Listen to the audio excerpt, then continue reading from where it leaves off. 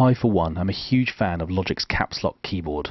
It's been an absolute lifesaver when I'm working on my laptop, and I also find myself turning to it in the studio when I just want basic note input. I've become very proficient at it too, as you can hear.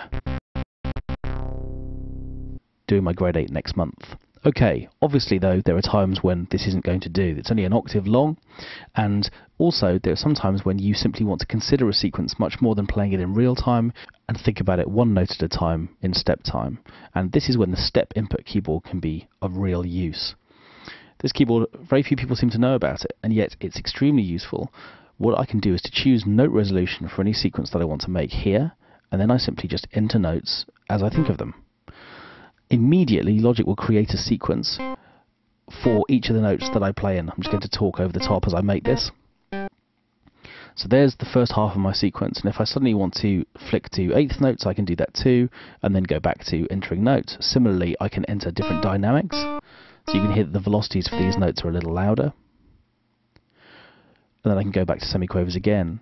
If I want to create a chord, I can do that too. Come over to the left-hand side, press this chord button, and now, rather than moving on one step at a time, Logic's ruler will stay still until you've finished entering the chord. And the moment you come out of chord mode again, it will then move on to the next note. So I can enter a few more notes here too.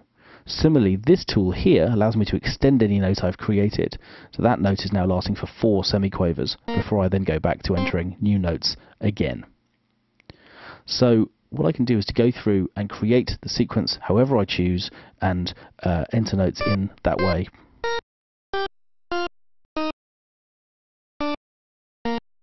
Okay, so that sequence is finished.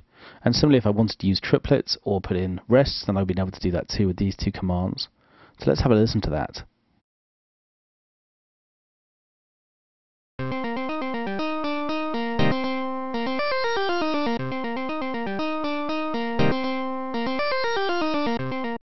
Sounds like bad 70s electronica, not to worry. Okay, so you can begin to see the power of being able to work in more sort of thoughtful ways in terms of picking a sequence and doing it in step time, and the extended nature of this keyboard and its functionality.